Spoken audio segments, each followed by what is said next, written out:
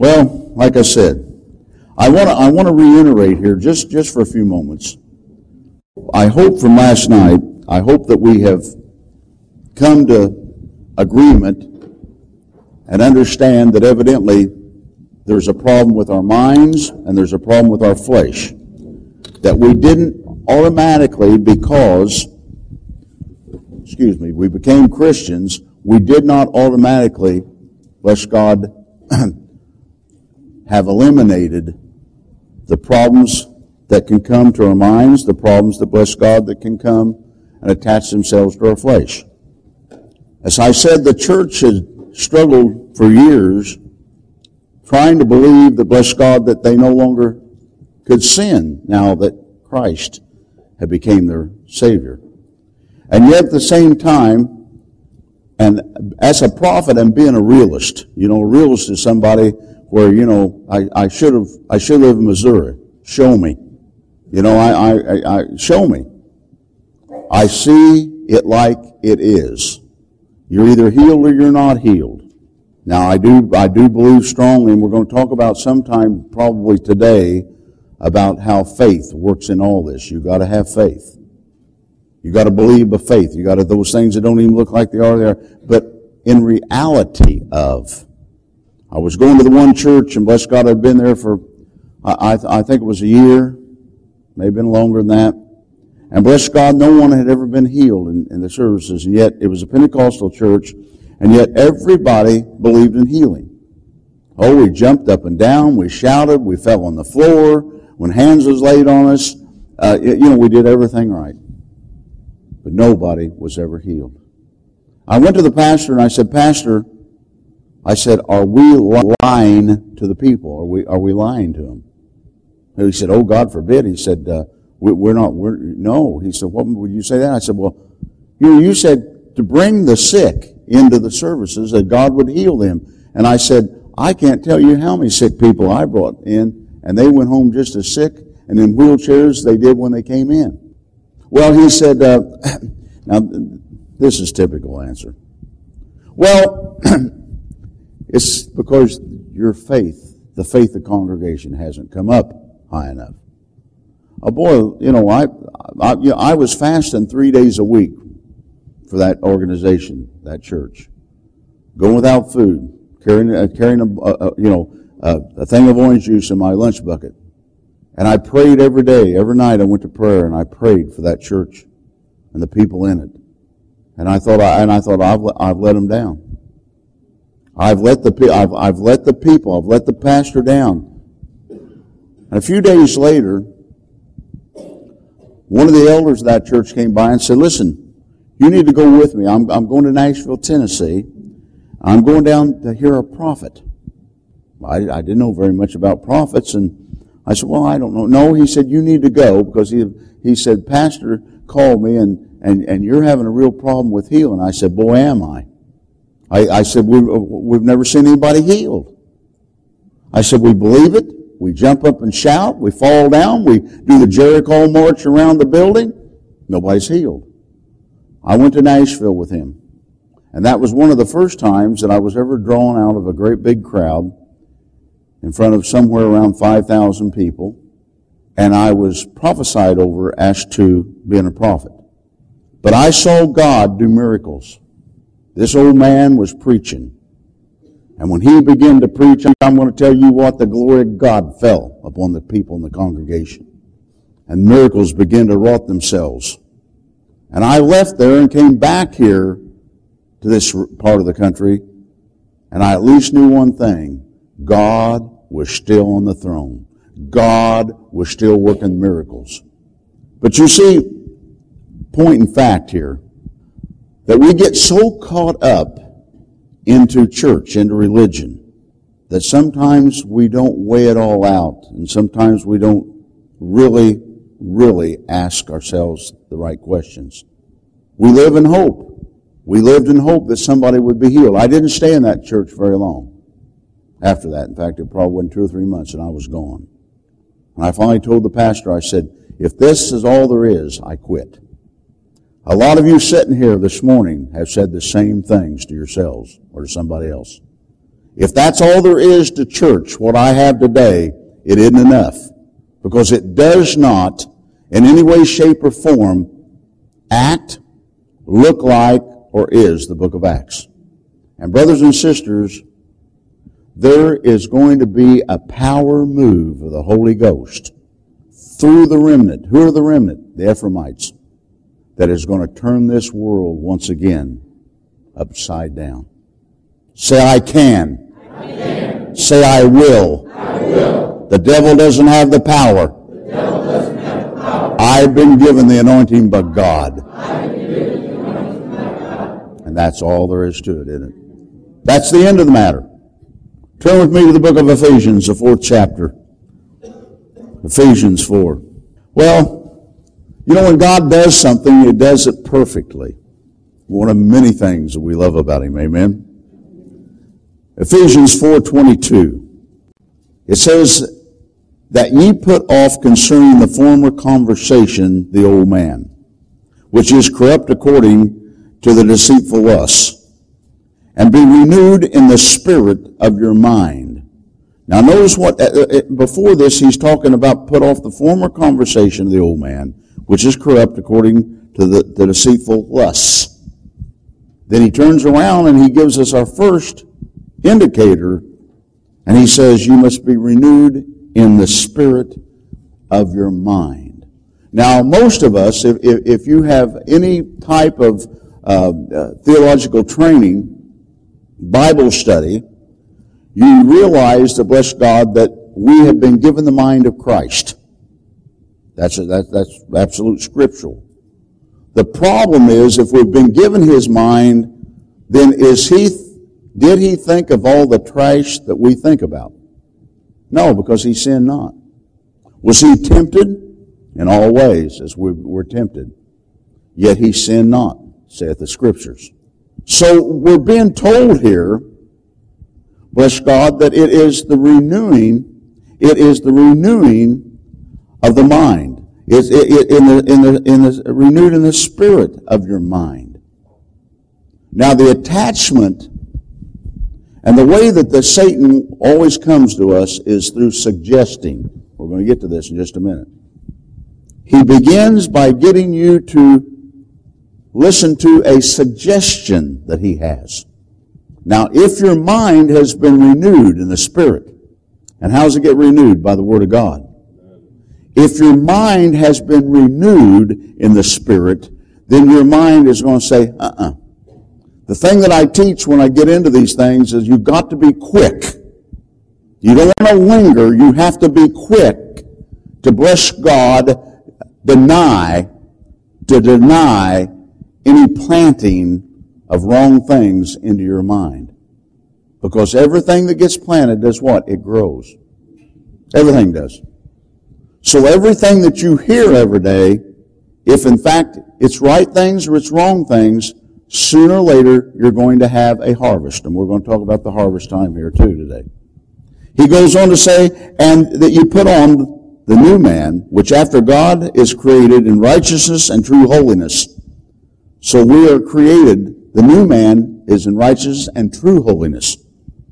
Now what's he saying? There is not, bless God, any more of what he's about to say in 25. Wherefore putting away lying, speaking every man truth with his neighbor, for we are members one of another. Be ye angry and sin not.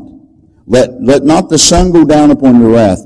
Now listen to 27. Neither give place to the devil. Neither give place to the devil. He's saying stop these things. Stop all this stuff that's going on. Don't be given place to the devil. What does he mean by that statement?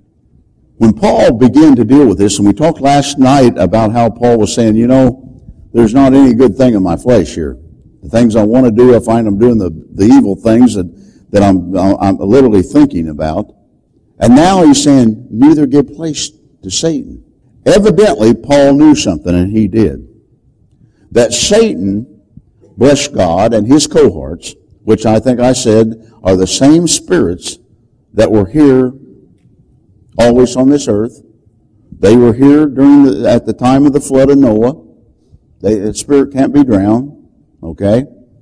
Bless God, they will be chained and thrown into the I call it the holy fire of God, the lake of fire. But the thing of it is, Paul's saying, don't give place to him. And how is he doing? Well, you refer back to what he said through the renewing of the spirit of your mind. So he's saying, if you don't let your mind dwell on it, you will not have given place to him. Now listen. Let him that stole steal no more, but rather let him labor, working with his hands, the thing that which is good, that he may have to give to him that needeth. Let no corrupt communication proceedeth out of your mouth, but that which is good in the use of edifying, that it may minister grace unto the hearers. And grieve not the Holy Spirit of God, whereby ye are sealed unto the day of redemption. But evidently your mind's not sealed to the day, and nor your body. And that's where I was taken and laying the foundations that we could go to today. But he is saying, no, don't grieve the Holy Ghost, the Holy Spirit of God. How do you grieve him? When you give place to the devil and powers of darkness begin to come in, suggest, and you begin to, oh, well, yeah, why not? Nobody else is looking, are they? Then you have given place to the devil, and then you have fallen into a trap. You've fallen into a satanic trap. Because now you've grieved the Holy Ghost. Now listen how important this is. Once you grieve the Holy Spirit, the Holy Ghost, the Ruach HaKodesh, then when you pray, and does he not lead us, guide us, and teach us into all truth? If you have grieved him, my brothers and sisters, now listen, you cannot hear him now. You can't hear. You have grieved him. You have broken his heart. Because he is there to guide you, to teach you, all of us, into what? All truth. The basic fundamentals of Christianity, I call Christianity 101, the church never taught. The church has been too busy building their own kingdoms, trying to gather numbers so they could do so. And you have to have lived it to have been able to have taught it in the first place. And that's where the first of the downfall came. If anyone did know anything about it, it wasn't enough to spit on us, I'm always saying. Let's go on. Now, in the 31st verse, he says, Let all bitterness and wrath and anger and clamor and evil speaking be put away from you with all malice. Let all bitterness. We're going to talk about that sometime in one of these sessions. But just a little prerequisite here. Bitterness is a killer. Bitterness will bring arthritis to your bodies. I've seen too many cases of it. I've seen too many people that I have watched God deliver from bitterness get back with me in 3 or 4 or 5 or 6 months later and say, something funny happened. No, there's no arthritis anymore. Bitterness will cause arthritis to come. Some of you in this room, you have been bitter all your life. And you take the bitterness out on anybody, bless God, that'll lay down and roll over for you. Maybe that bitterness came when you were a little kid in school. Maybe it came when something happened when you were a child at home. Maybe it was a Sunday school teacher that said or did something. But some of you here today need to be delivered of bitterness. You need to understand. Those are the things that, bless God, that will do what? They will grieve the Holy Ghost.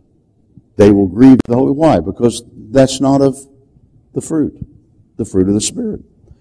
And be ye kind one to another.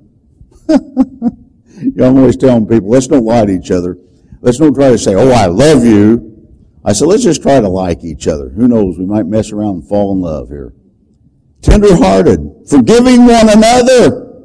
Some of you here today have a spirit of unforgiveness. You've harbored it for years. You just flat cannot forgive some situation that went on for years. The lady was a pastor's wife, and she came here we were having Sunday night, regular church service type of thing. And come time for the healing line, she came to the healing line, and so I began to minister the laying on of hands. And I came to her and I started to lay my hands on her, and God said, don't touch her. He said, you tell her to go ask forgiveness from her sister-in-law because she has a spirit of unforgiveness and she has a spirit of bitterness.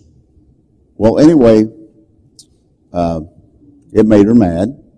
She said, well, I'm a pastor's wife. Well, what does that mean? Whoop-de-doo, that gives you a special badge to have unforgiveness? Huh? Well, it's all right for me to have unforgiveness because I'm the pastor's wife. He had sent her there, Pentecostal church. He had sent her here because a friend of his, a fellow pastor, had told him about the anointing that God has put into my ministry in my life. And she said, I came to be healed. I said, well, honey, you're already healed. And all you got to do is go beg for forgiveness from your sister-in-law. She stomped out of the room. I'm not sure how many months went by, but one night I looked and she was sitting way back over in this corner. When I got finished, she stood up and she said, Prophet. I said, yeah. She said, can I say something? And I said, go right ahead, darling. She said, I was mad when I left here. And I said, oh, nobody knew it. She was stomping holes in that concrete as she went out that door. She said, I went home, told my husband, and she said it made him mad, and I think it went that he was even considering trying to call me and to give me the what fors, never did. And she said, I got on my deathbed. Now listen, folks, spirit of darkness will drive you. Absolutely drive you. I got on my deathbed and the family was told that I only had just a short time to live. And she said, all of a sudden, I thought to myself, here's a spirit of pride. Well, he couldn't have been right about my sister-in-law. Then all of a sudden she thought, I'm dying. What have I got to lose? What if he is right? So she called her sister-in-law, which she hadn't spoken to in years, to come to her deathbed. And her sister-in-law came. And she begged her to forgive her. And, of course, the sister-in-law forgave her. In 3 days, God raised her up off that deathbed. No more cancer. It was all gone. Listen, my children. Listen, my children, to the power of the secrets of the kingdom, because they're there. They're there. Bitterness, unforgiveness, they're killers. But darkness is what? John 10:10, out to steal, to kill, and destroy. That is their primary goal on this faith. You see, we get to thinking because we're Christians that the devil doesn't have anything now to do with us. No. He's more concerned about your life now than he's ever been. Why? Because you see, he knows the Word of God too. He knows that if you give him place, he has place. And he knows that when he has place, because you've given it to him. He didn't come and just say, boo, I'm coming in. No. You gave him the place. He took the place. And now look at your life. Well, it's not my fault. It's not my fault. It's not me that has the unforgiveness. It's their fault. You know how to take care of those things. Just go say you're sorry. Whether you think it's your fault or it's not your fault, just go say, I'm sorry, forgive me. And you will be surprised what will happen. That will deliver you, and that also will deliver them. But see, somebody has to take that step. Now, some of you in this room, maybe quite a few of you, are old enough to remember the TV thing called Happy Days. And old Fonzie could never say, I'm sorry. And some of us are like that. Some of us cannot say, I'm sorry, forgive me. Because if you understand what Paul was writing here, he said, be kind to one another, tender-hearted, forgiving one another, even as God, for Christ's sake, hath forgiven you. He said, just do these things that you can walk in freedom. Let me tell you something. To walk in peace to walk in peace, you can't have unforgiveness in you. Unforgiveness won't let peace come forth. It won't. Now, evil spirits do possess people, even children of God, if they let them. And again, do you give place? You give place, and guess what? The next thing, it's over. 1 Thessalonians 5:22. Now, it's just this one scripture. I'm sure you've heard it. You can turn there if you like, and you can look at it. But it says, abstain from all appearances of evil. That was the thing I kept using about Halloween with people. Well, now it doesn't hurt anything. We don't believe in the devil. But abstain from all appearances. I said, doesn't that look to be evil? Those black witches, the black cats, this old witch riding around on a broomstick. Doesn't that somehow look evil? Of course it does. Abstain from all appearances of evil. Does all matter of talking one against another, is that evil? Yep, that's evil. Is somebody that sows discord, is that evil? Yep, that's evil. Judgmental? Absolutely. Judgmental.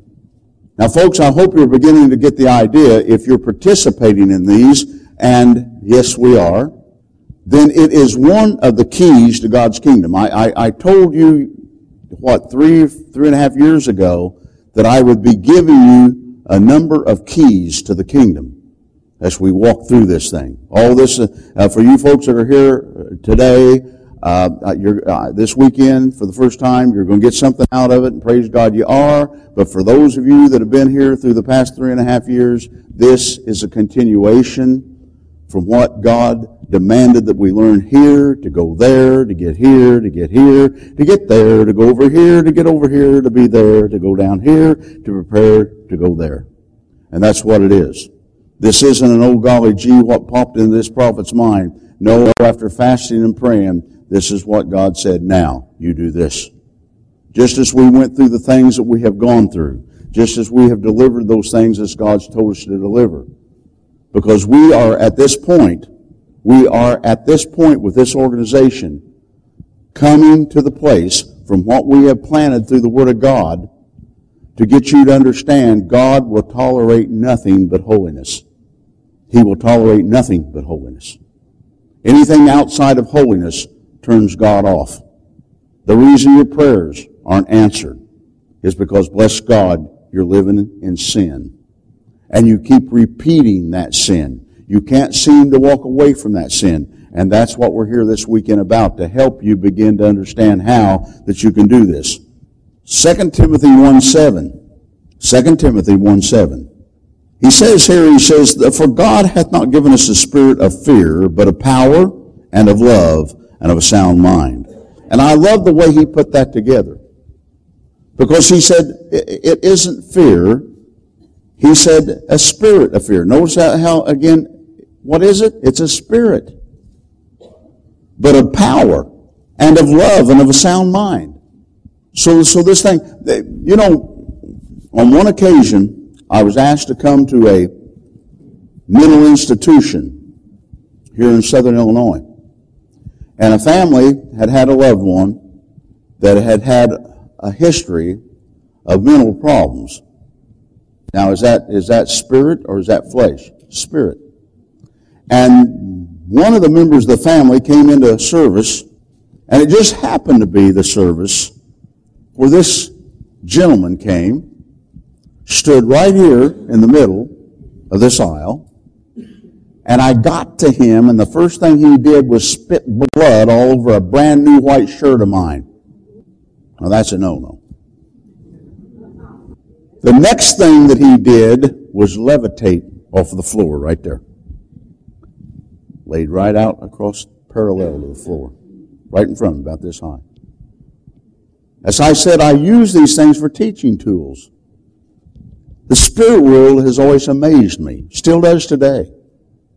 Here's this guy floating. We got no things hanging from the ceiling. Anything propping him up from underneath. I wanted to take a ring and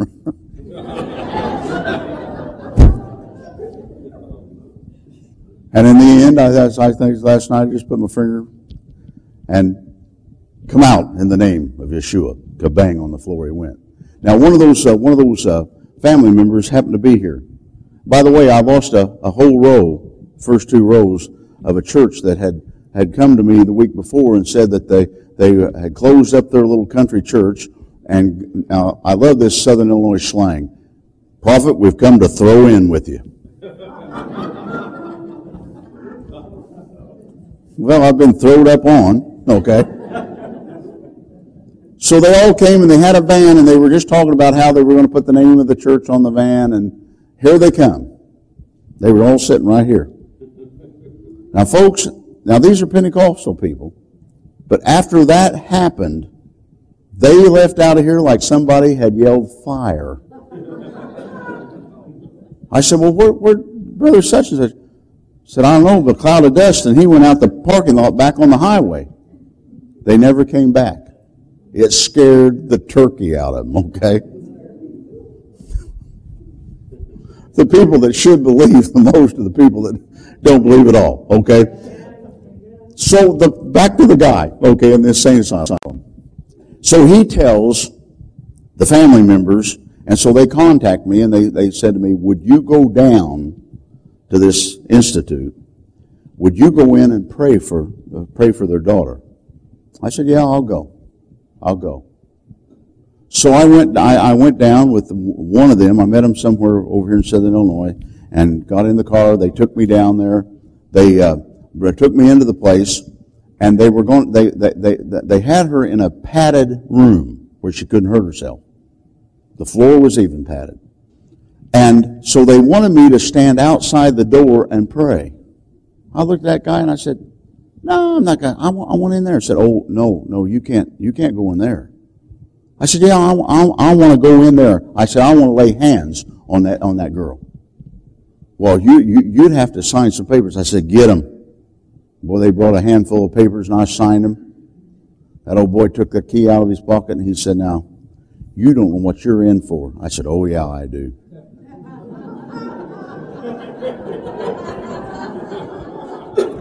I rolled under those pews, remember? I knew exactly what I was about to get into. So he opened the door. I walked in, he quickly shut it, and I could hear it lock.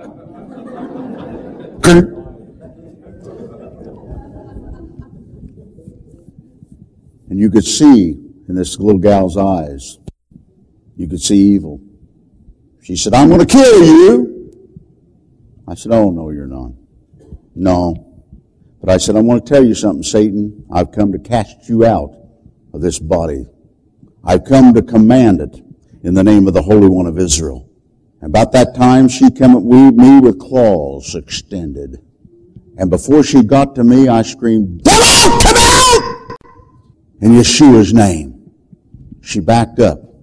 What'd you say? What'd you say to me? I said, come out, you stinking demon, in Yeshua's name! She backed up and got in the corner. She began to tremble. She began to shake.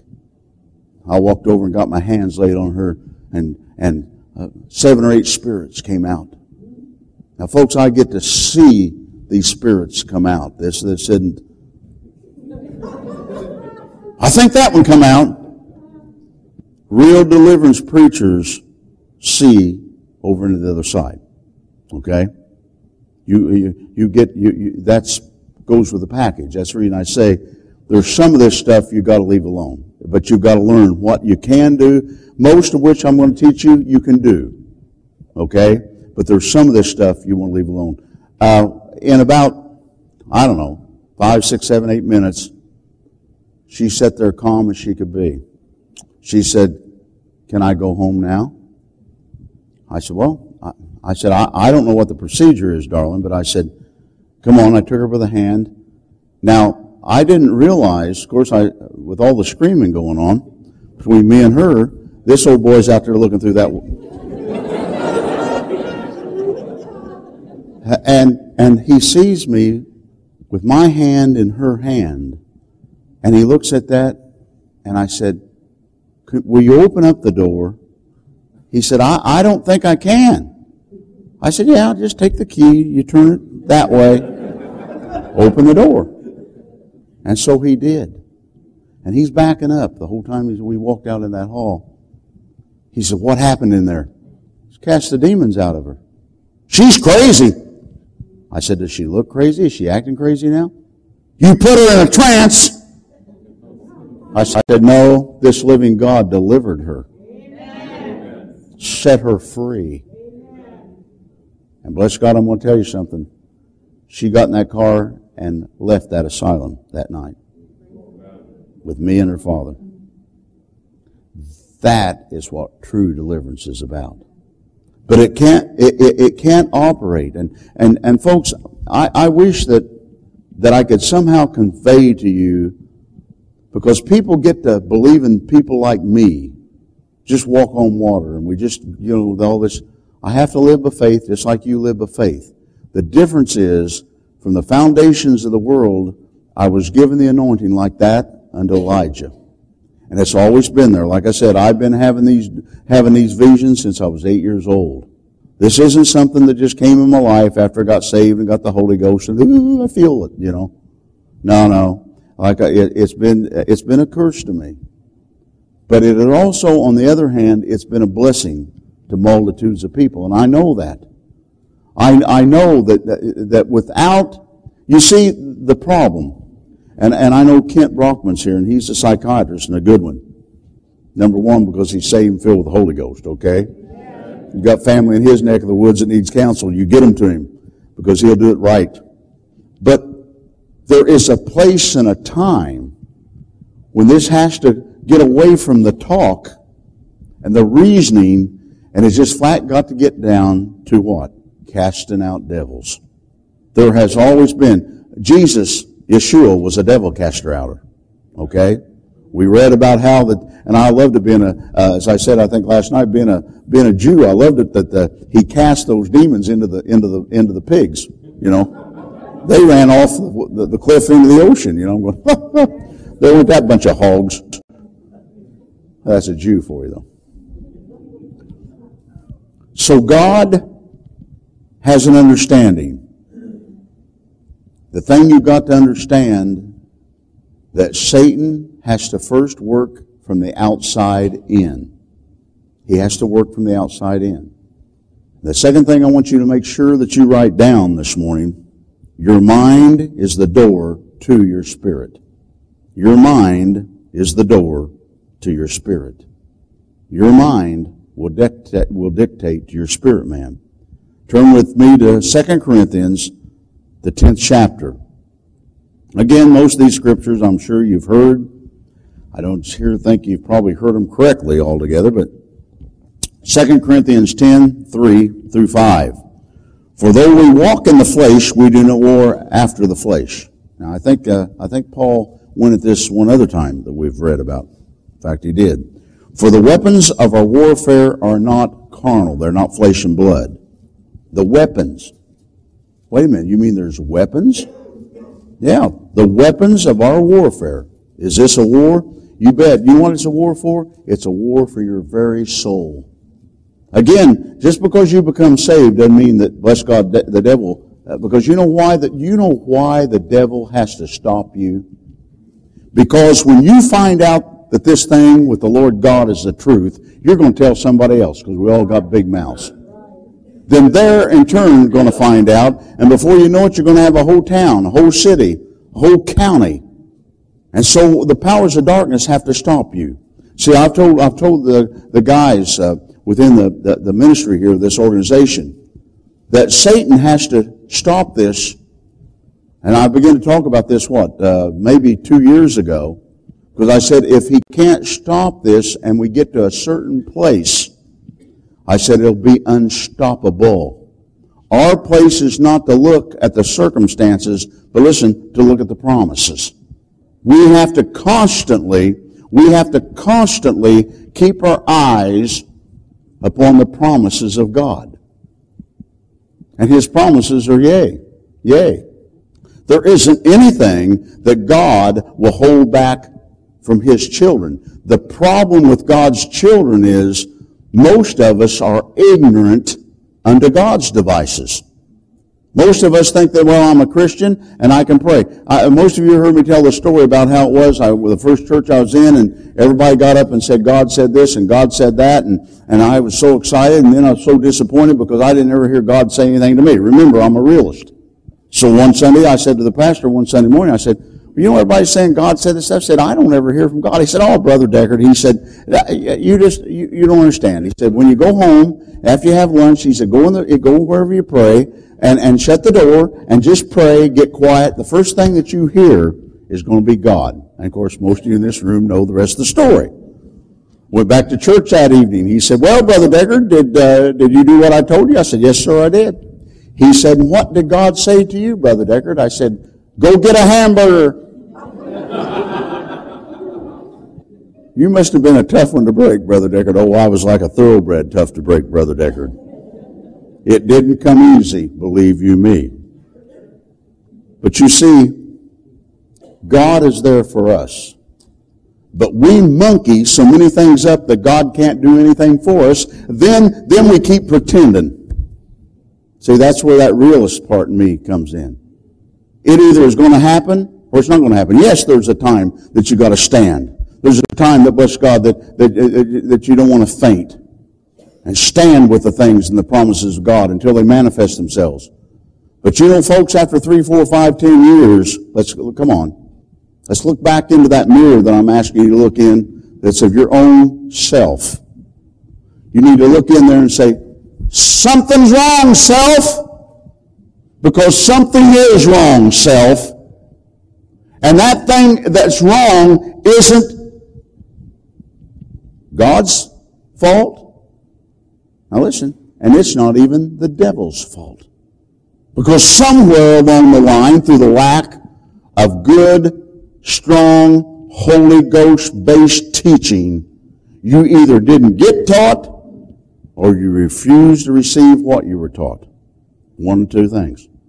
Because the fact of it is, God, and we talked about it last night, through His Son Yeshua, and what did Yeshua say? I put Satan under your feet. Amen. Well, now, if He's under our feet, then He sure as the world isn't anywhere in our mind or our body, is He? So if He did that, peradventure He lied to us. God forbid. God can't lie. And see, and so often you hear me come at this like this. But folks, something's wrong. If God put Satan under our feet and gave us the renewing of our mind like unto His Holy Son, Yeshua, then there is nothing, according to the Scripture, by any means can harm us. And yet at the same time, we have learned to condone. What I tell you, the two biggest culprits in the church that you're going to have the biggest problem getting over and through to go on with God were going to be a judgmental spirit and a spirit of discord.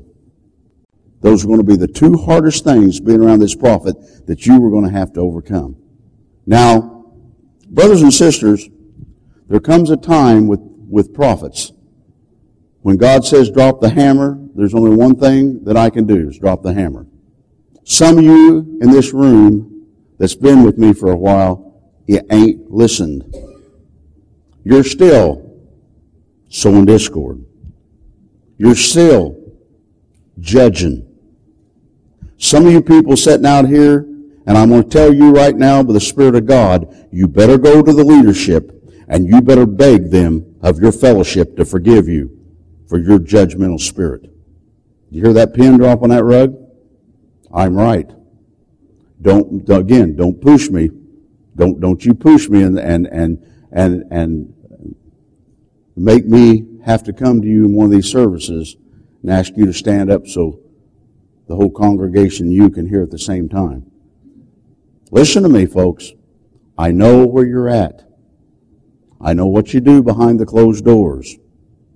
Don't push me. Do you remember the story I tell? I love the story about the man. Came down front, and I prayed for him, went across here, and he's still standing there. I got back up there, and I said, what are you doing? Well, he said, I'm not going to go sit down until I get what I came from God. I'm staying right here. He said, I want a word from God. I said, oh, I'll give you a word from God. His wife was sitting back right over in here. I said, is that your wife that's got the brunette hair? Yeah. I said, who's the blonde you're sleeping with? Well! Now, he stomped out, not down this aisle, but down that aisle. Grabbed her, out the door he went and left.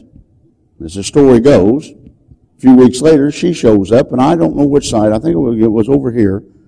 And she stood up and she said, Prophet, can I say something after I got done? I said, yeah, go ahead.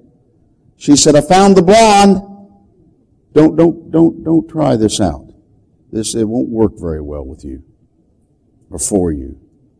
That's a reason. I have to do everything I can do to control myself. To hear some of you people come to me and try to make yourself out as some spiritual giant. I'm looking at your heart and I'm going, yeah, with that there, yeah, you can bet God showed you that. You can bet you had a dream with that in your heart. It's called a broken and a contrite spirit, brothers and sisters. Until that arrives, don't worry about the other, because if it comes, and I've taught you already what? Familiar spirits. Most of the people that are hearing something from the supernatural realm, because of the fact that they haven't got their lives cleaned up, they haven't been delivered, is receiving from familiar spirits, spirits of darkness. They don't know it. Why? Because they come as an angel of light. They come like God himself. Now, the 10th chapter of 2 Corinthians, he said, for though we walk in the flesh, we do not war after the flesh. For the weapons of our warfare are not carnal, but mighty through God to the pulling down of strongholds. Now, what are those strongholds? Those strongholds, brothers and sisters, are those things that are keeping us, you and I, individually, from the blessings of God, from the promises of God. That's what these strongholds are all about. But he says now he says that they're not, but mighty through God to the pulling down of strongholds, casting down imaginations. Notice that's number one. Casting down imaginations and every high thing that exalteth itself against the knowledge of God, and bringing into captivity you need to circle that, every thought to the obedience of Christ. Now that should be the doctrine in which we live by. We should understand that God requires us to cast down first every imagination. What does that mean? Well, some of you that's got a little bit of problem with pornography. Of looking at some woman and, that's an imagination. Where'd that come from? It comes here. It comes from some of you thinking, well, I don't think as much of hers as being one sister to another sister. Where did the imagination for that come from? From God? Does all this come from God? Does the pornography? Does all this junk that's going on here in this room? Is that from God? No, it's not from God. Well, it's just a weakness in my flesh. You bet it's a weakness in your flesh. It is stealing from you the things of God, and you don't even know it. And I've had people for years say, well, I just thought eventually God would deliver me from that. That's a joke. No, you are going to deliver yourself from that. No, you didn't get a paper bag when you came in so you could spit your demon in it before you left. What a joke that was. No, this prophet isn't going to instantly deliver you this weekend so you can go home and everything's okay. No, that's not going to happen.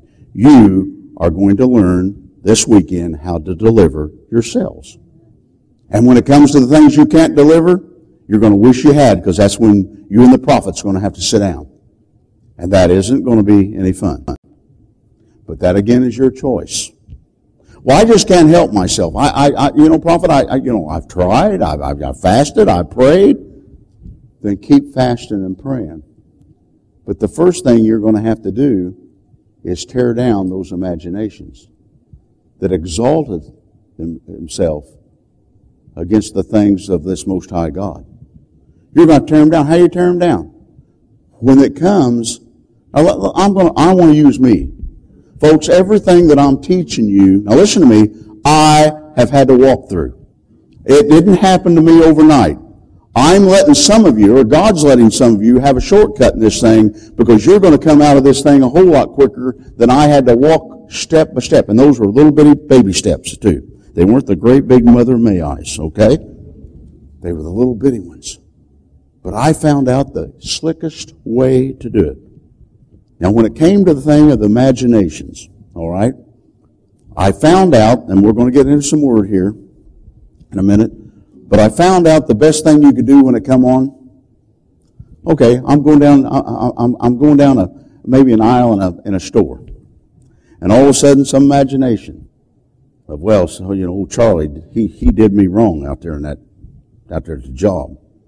Shut up, devil! I rebuke you right now in the name of the Yeshua. Shut up! I won't receive that. Get out of here!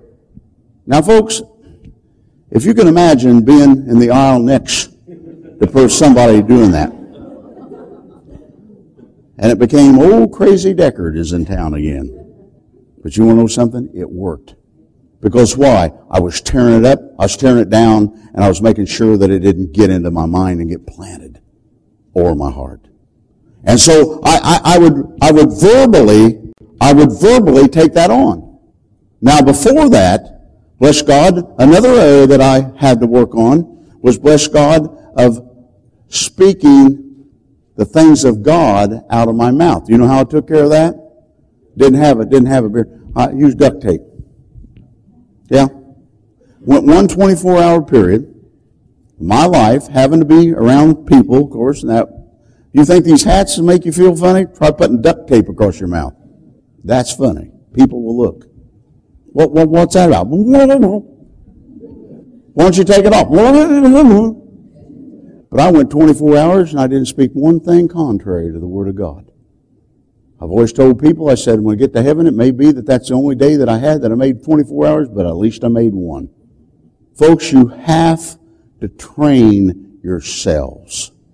This doesn't come with the package of salvation, nor the fulfillment of the Ruach HaKodesh, the Holy Ghost.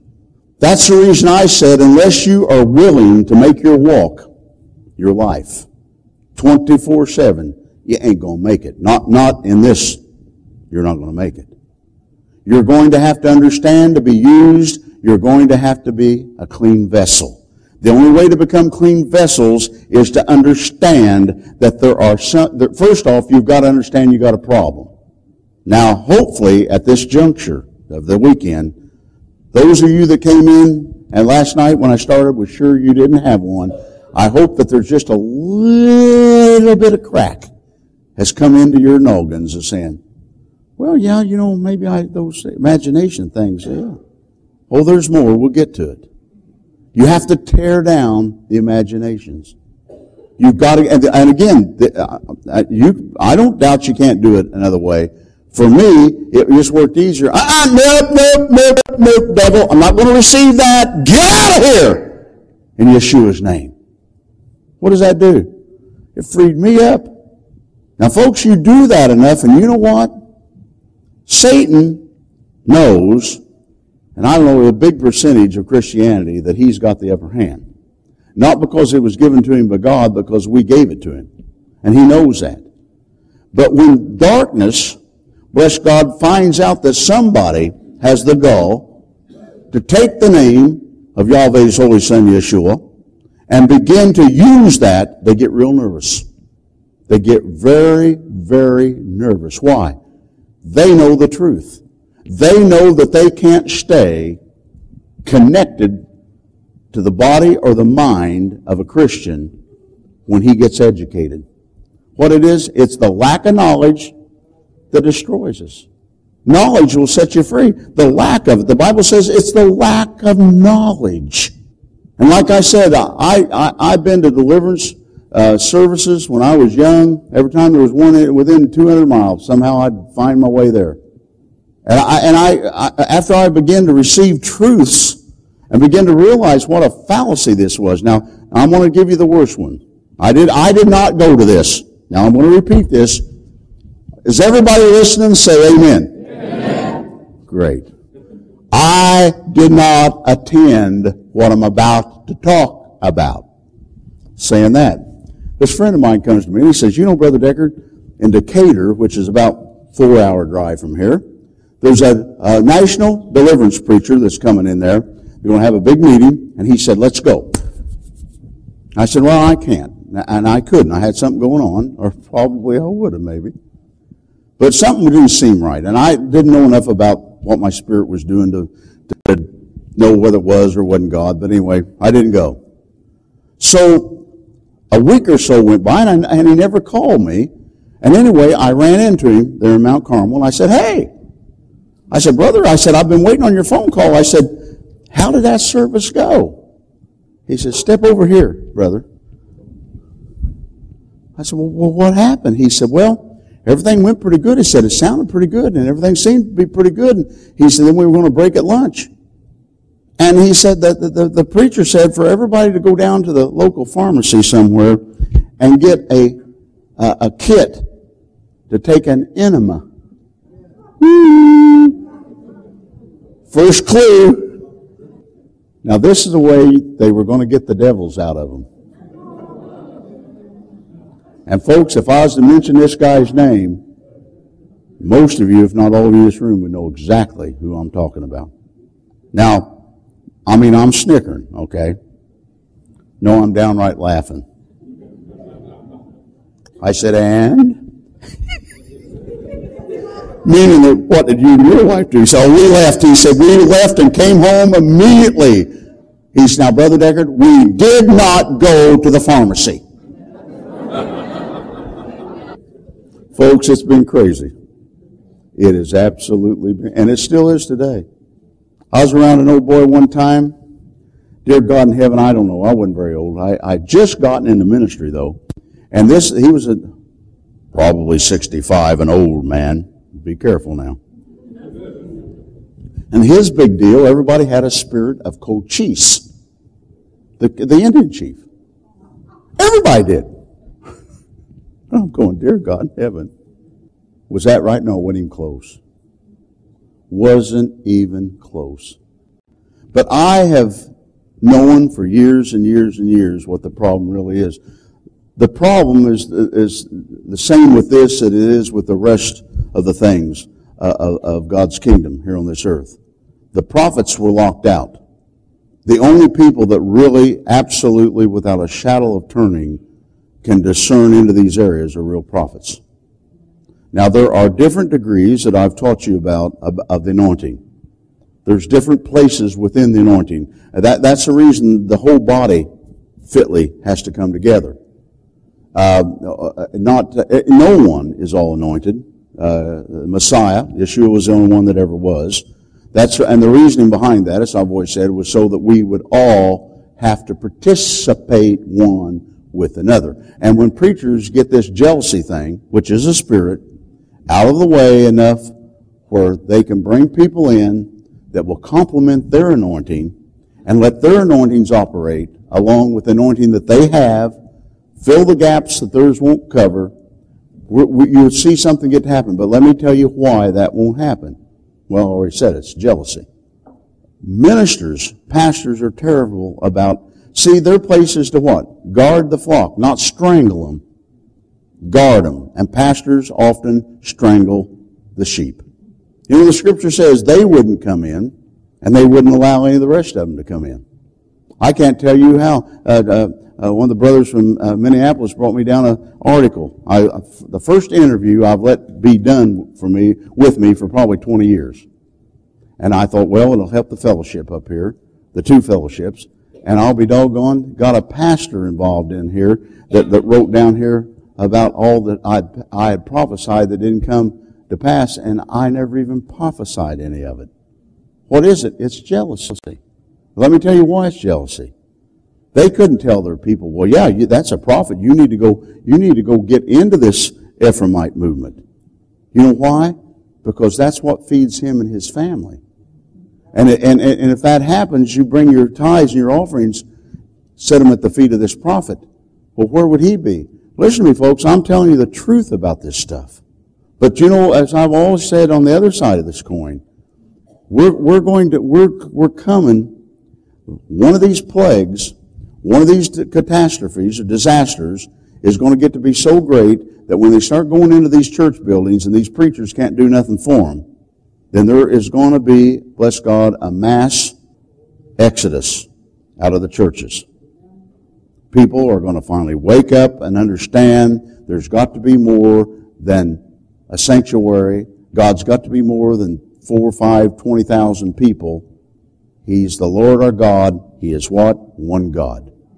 So when we begin to realize, now, to bring after we have to bring what? We have to exalt, which, bless God, that the emanation and every high thing that will exalt itself against the knowledge of God, bringing into every captivity every thought to the obedience of God. Does anybody, if you've never, are you beginning to get the idea this is going to take work? How many wrong thoughts do you have in a day's time? Well, I don't have any. I've been cleansed by the blood of Jesus. I'm sorry. You've been cleansed for eternal life by His blood, but it doesn't have nothing to do with your thoughts. Now let me tell you how you do this if you've got a problem with this. The first thing is a plan. Like I said, you don't have to scream and carry on like I do. I'm a little eccentric. I know you couldn't tell, right? Somehow I got my favorite coffee cup broke last quarterly, and I mentioned no names, of course. And well, I've had a pretty tough time, folks. I mean, trying to find a comfortable coffee cup. Said, oh, you don't? Oh, yes, I do. Said, I expected that. Like, I expected you to be that. Oh, yeah, that's me. But begin to write down your thoughts. Every time you have a wrong thought, and you can get these little, now I guess they still make them. They're just little spiral things about like that, and they fold over. That won't be enough, but, it'd be a good start. Some of you fill that up real quick, okay? But every time you get a wrong thought. And how do you start out with? You start out the morning by saying, Lord God. You should start the day out with repentance. You should end the day with repentance. In the middle of the afternoon, if you can pray, you begin that with repentance. And then you say, Father, Lord God, unction me every thought that I have that's contrary to your promises, contrary to your word, that I might be able to get them out of my mind. I'm going to tell you what, that is the beginning of deliverance. Well, yeah, but I'd rather come up there and you just lay hands on me and say, come out in the name of Yeshua. I've already told you that ain't going to happen this weekend. Not unless you're here and you got one of the 6, 7, 8, 10, whatever I wrote down. And if you're carrying those, you'll be coming up here and I will drive those out of you. But not these. These are devils. These are spirits of darkness, demons, all one and the same. But like I said last night, there's obviously different levels of them. I've seen some put on shows. I've seen them that attack people.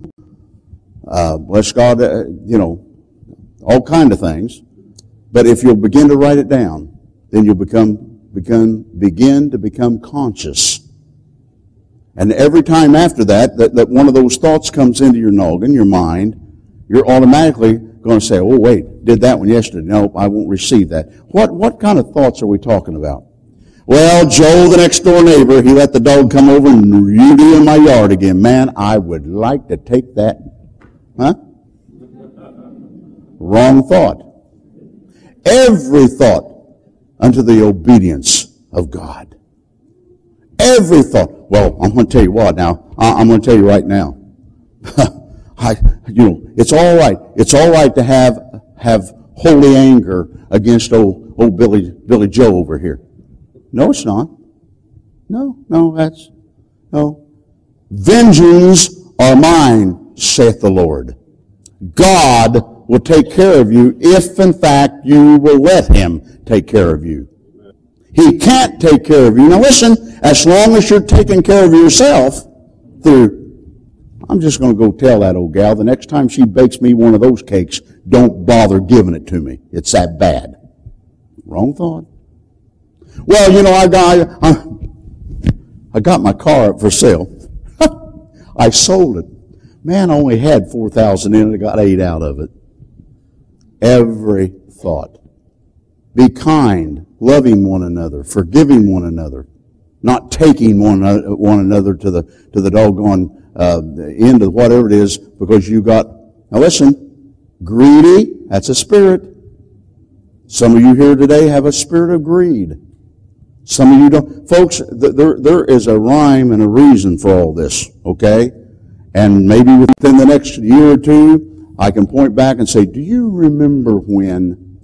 Now you can understand why we're here and why God's demanding this of you now. But in order for us to get you to that point, I've got to now bring you from this point from the other points in which we've had for 3.5 years. And I'm going to say this. Most of you are doing real well. Most of you, I think, is right on schedule. There's a few stinkers amongst us, okay? But God's got a way, okay? And what you need to do now is to understand, because, you know, I told you this isn't going to be easy. If this was easy, folks, everybody would be doing it. It's not easy. It is going to change your life. It's going to make you Christ-like. And then people that don't like you is going to be able to more than tolerate you. Well, it's not my fault. Oh, yeah, it is. Our personalities clash. Wrong thought. The problem is you. When you look into that mirror, that Holy Ghost mirror, and see yourself, when you can say, I'm the problem, I've got to fix it, you're on your road. You're on your road to a beginning of delivering yourself from these things of darkness. Now, Genesis, the 3rd chapter of Genesis. Now, remember, we're talking about pulling down the imaginations, the things that exalt themselves against the knowledge of the Most High God, bringing into captivity every thought to the obedience of Christ.